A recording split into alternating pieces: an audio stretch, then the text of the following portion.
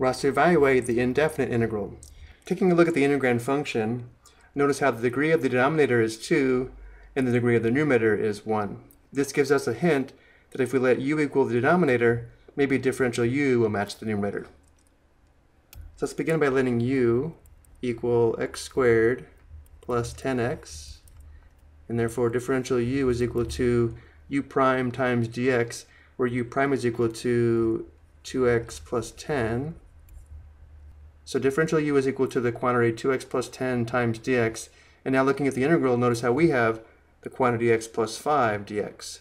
So while they don't match, notice how 2x plus 10 does have a common factor of 2.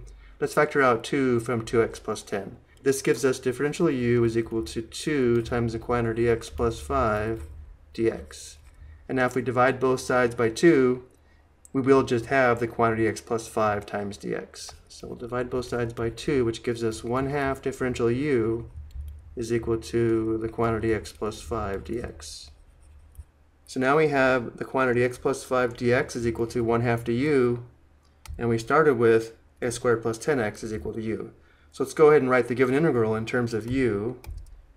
The given integral is equal to 1/2 times the integral of 1 over u du.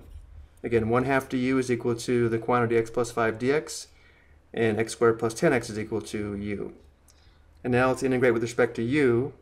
The antiderivative is 1/2 times natural log absolute value of u plus c, which means the antiderivative in terms of x is equal to 1/2 times natural log absolute value of x squared plus 10x plus c.